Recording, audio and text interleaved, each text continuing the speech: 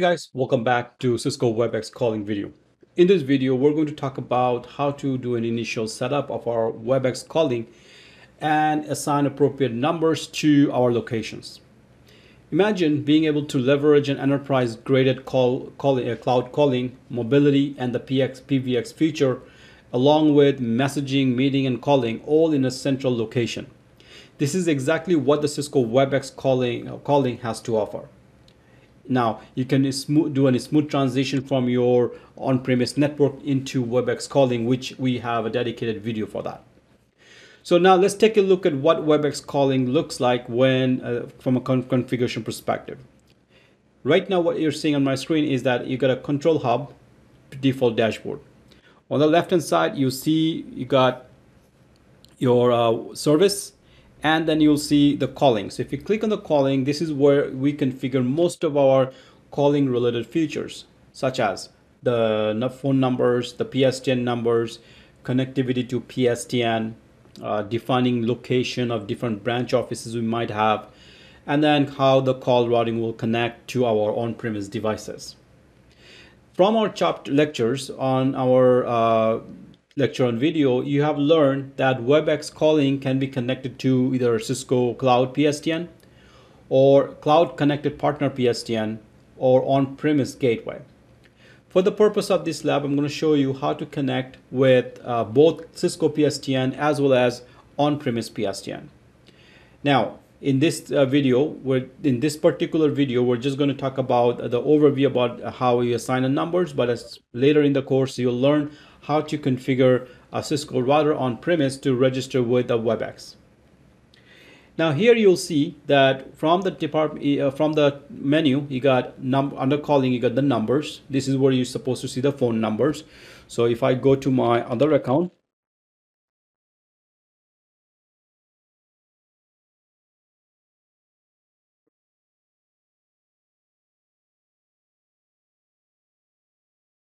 now this account, I don't have any new numbers yet assigned to it, and this is going to be the account that is going to register to on-premise network.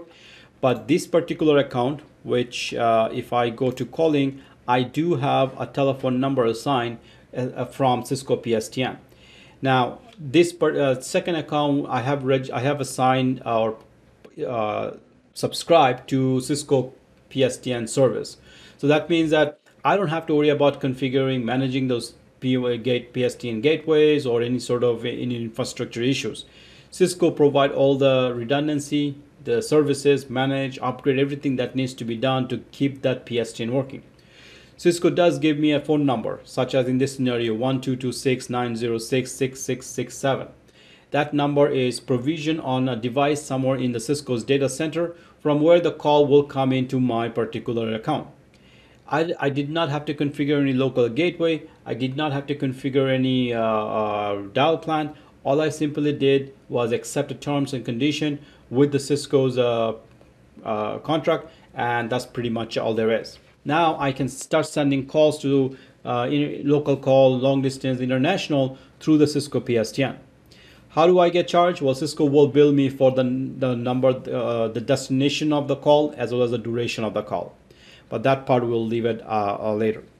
So going back to our demo account, so this is where we're going to configure our new numbers. Now here you'll see you got location. Now in this location, this account, I have one location called Las Vegas. Now whereas another location account, I have two accounts, Las Vegas and Toronto. So it is possible that in your WebEx call location, you might or account, you might have a user who are located in Toronto. You might have users located in, like, say, Mumbai and many other places. If you do have people in different locations, you may want to create a separate location for them. So right now, when you look at the location, you'll see that there is a little warning or alert symbol, the triangular with exclamation mark. That's an indication that further configuration is required. Whereas here, I have one location and I'm going to assign a phone numbers to that particular location. So to do that, what you're going to do, you're going to open this location by simply clicking on it. And here you can configure some parameters. We will go through step by step in the subsequent videos of how to customize various options in these parameters. So here you'll see the main number. Currently there's nothing assigned to it, and if I click on this little arrow, I should be able to select a main number for my account. But because I don't have a number assigned to it, I won't be able to choose that. So going back to main, you'll see the PSTN connection currently set to unmanage, unassigned manage. Now let's take a look at my second application or second account. There, if I go to, let's say, Toronto location, you'll see that I have a main number assigned, and the PSTN connection is called Cisco PSTN Cisco Calling Plan. So I am subscribed to that particular plan, and where Cisco provides all the PSTN connectivity toward me. Now, there's nothing really much to do in the management perspective other than just give a location. As you can see, I'm still on a trial, and that's pretty much all there is. So if I go to my new account, the demo account, and I want to, let's say, add a PSTN, so what I'll do, I'll click on manage, and it's going to give me 3 different options. Now, the connection type basically decide what kind of PSTN service you're going to have. So many organizations who have invested a lot of money over the last 5-10 years, chances are that they may already have on-premise PSTN connection. Either they may already have paid for it, or they might be in a contract with those PSTN provider for the next 5 years, for example. Sometimes you go to a longer contract to get a better rate. Well, if you do have that, it is possible that you could continue to use those PSTN as part of your WebEx calling, either for temporary purposes during the transition, or it could be even permanent. So that means that you could route the call through the gateway on your office to the PSTN connected to your office gateway. But to keep simple, we're going to now assign a premise-based PSTN for our network. Now, when I click next to the premise-based PSTN, I get choice of cloud-based, which I'm not going to select right now. So whenever you create a premise-based PSTN, it's going to ask you to choose a routing choice. Now, routing choice is basically very similar to route pattern, route list in Call Manager or CUCM. Here, first you add, you can either, whatever the number you dial, you could send that calls to either a trunk directly, or you could send it to a route group, a route list. In this scenario, you only have 2 options, either a trunk, which is the IP address of the device that we're sending the calls to, or a route group, which contains a trunk, one or more trunk. Again, we have spoke about that in our lectures in terms of what they are and what their capabilities are. It is always a good idea to choose a route group or over a trunk, even if you have only one trunk. Now, the fact that we don't have any route group or trunk created, what we're going to do, we're going to simply select none. We're going to confirm, and then we're going to continue next. So here you can see it's telling me that I'm going to add a premise-based PSTN. The type is route group, trunk selected, nothing is defined. We're going to add a number right now, and because we don't have we're not going to actually use a valid number, we're just going to use the dummy numbers. So the Las Vegas location, premise-based connection, click next, and we're going to enter a number by manually typing it. So the number we're going to dial for 417-555, and then any 4 digit in this range. Now 417555 is basically a unique number that might be configured on the PSTN routers that we don't have control over, but the last 4 digit maybe is for our own internal extension. So right now, for the demo purposes, we're going to choose XXXX. So we're going to replace the X with any random numbers. So let's start with 2500. So 417-555-2500 becomes my telephone number for that particular on-premise network. So you're going to accept, click save, and now you have a phone number assigned. So we're going to close. You can order more if you prefer, but right now we're going to close this, and you have a phone number on your locations. This particular phone number is currently, if you look at it, you dial 417, you typed 417-555, but when it completed the setting, it actually added the +1 sign at the beginning of it.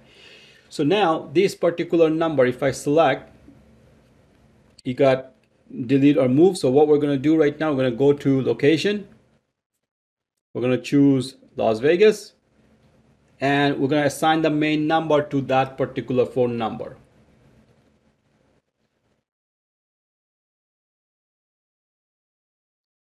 Okay, successful. Okay, so main number is assigned. And again, it is PSTN connections showing as on premise. If I refresh it, what you will see that the warning symbol, the triangular with exclamation mark or alert symbol, is no longer present there. So that means I'm following whatever the guideline. Going back again, if you keep saying, you'll see that it might keep going to this, which is fine. Should have just accepted that. Okay, so I'm going to say done. Okay, so location, if you highlight, it might show you unassigned, but for now it's fine because we will continue to configuration and you'll see the differences. Now here from the phone number, you can configure some, let's say, emergency callback number, which will currently use the local location main number 417. Location identifier, you could define your P access network info. We're not going to talk about that right now. You can also configure some notifications and enhance calling feature options. So one thing we will do here, we do have something called voice portal, which is basically an IVR platform. So if you select the voice portal, you can define here your caller ID. For example, VM, the voicemail, your last name.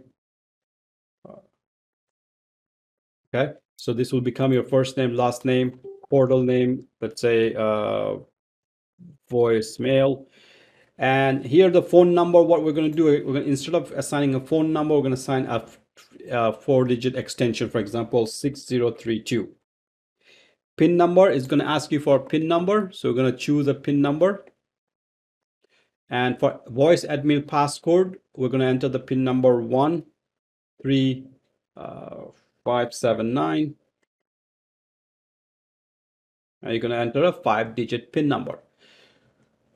Okay, so that pretty much, that's it. All we're going to do, voice portal, this is for your voicemail, interactive voice response that can be managed and auto attendant. User in the site can call from any phone to access their voicemail message or change their PIN number using this by dialing this option. It says a passcode is invalid. So let's try again. 13579.